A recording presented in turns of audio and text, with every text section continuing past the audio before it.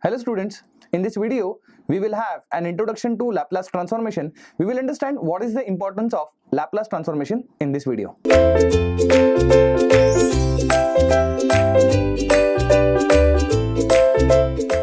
Let us start with introduction to Laplace transformation now.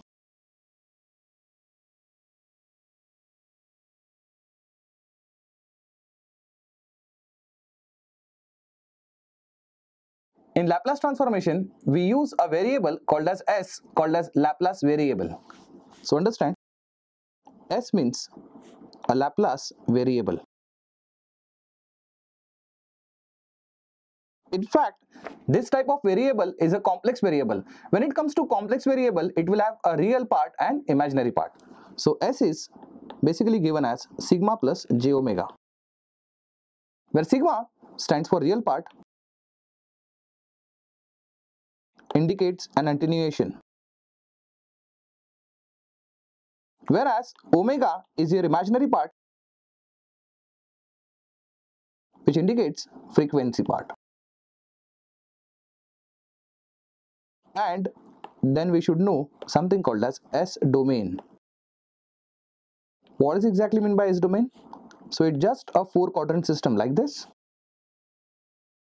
which will have positive sigma, that is positive x-axis, negative x-axis is minus sigma, positive y-axis is positive j omega, and negative y-axis is minus j omega. This is your first quadrant, second quadrant, third quadrant, and fourth quadrant, like this. This is what we called as S domain, also called as Laplace domain, or in fact it is called as S plane rather. Now the question begins, why to go for Laplace domain?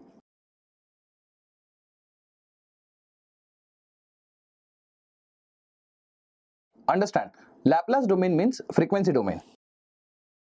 So it is nothing but a frequency domain.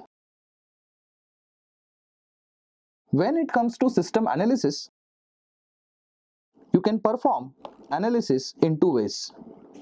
You can go for time domain approach or time domain analysis, or you can have frequency domain analysis.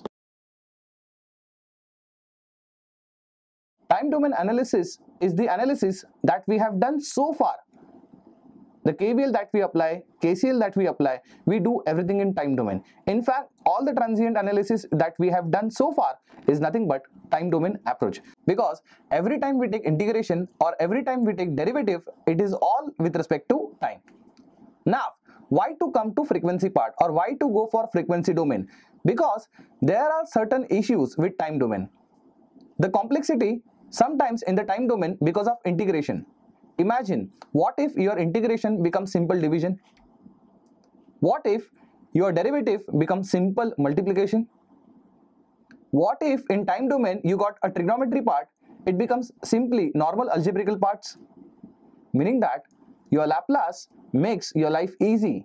In fact, Laplace transformation make it very easy for you to analyze the circuit. Of course, Laplace transformation have got many applications, but we will see Laplace applications in terms of electrical circuits. But that application we should actually see in the next video lecture. In this video, we will actually understand the basics of Laplace transformation and basic formulas which are needed for Laplace transformation analysis. So with these two, time domain as well as frequency domain analysis becomes easier approach, because your integration becomes simple division here. Your derivative part becomes normal multiplication here. In fact, there are special signals with which we cannot have time domain approach, because of which we go for frequency domain approach, which is nothing but Laplace domain approach. So if you see advantages of Laplace transformation over time domain, the first advantage you will see, the calculation becomes easy, right? I can give you some real-time example where we will actually go for frequency domain analysis over time domain. I'm sure you must have come across such waveform which I'm drawing right now. That's what we call as amplitude modulated wave, right? This amplitude modulated wave is drawn with respect to time. That's what we call as time domain signal, right? Now, if somebody asks you what is meant by bandwidth here, what is a bandwidth here? Bandwidth means range of frequency over which the information is available. Means looking at this information, nobody can tell you what is exactly is bandwidth is. What you need to do is you have to transform this signal into frequency domain. So by transforming this into frequency domain, you get such type of information where this is FC component, this is FC plus FM component, this is FC minus FM component. So now if you see, this is the range of frequency over which the information is available. So if you calculate upper frequency minus lower frequency, if you do, you will get twice of FM as bandwidth. So as you can see, to get bandwidth, you should have frequency on the x-axis, whereas to get time domain information, you have t on x-axis. To get frequency information, you bound to convert time domain signals to frequency domain signals. To convert from time domain to frequency domain, there are many transformation tools available in mathematics like Fourier domain, that is Fourier analysis, or Laplace transformation. So bandwidth in this case is twice of FM. So to get bandwidth, of course, you should have frequency domain analysis, right? So these are some reasons why we go from time domain to frequency domain. Let's come back to our topic, that is Laplace transformation now.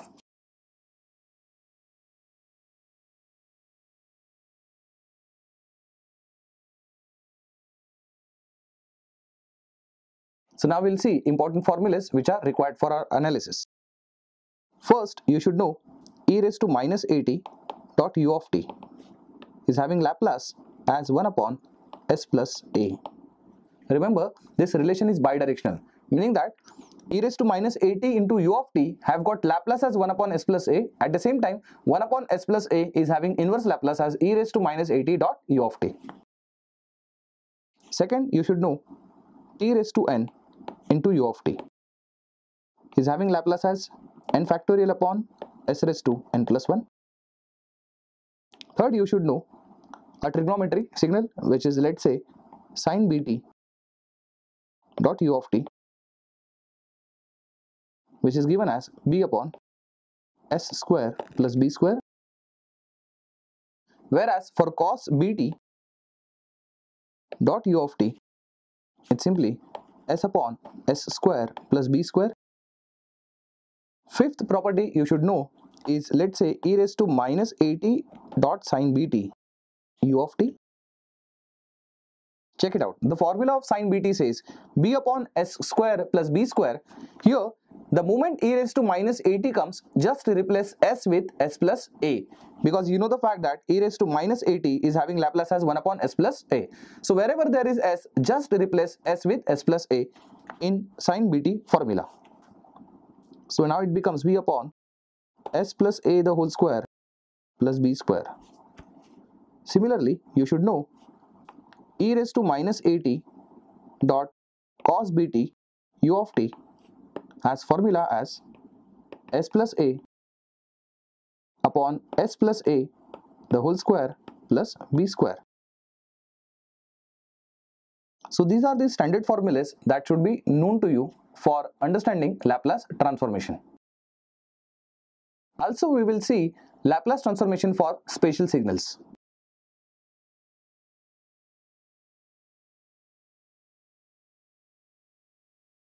These spatial signals are standard signals like u of t, that is unit step input.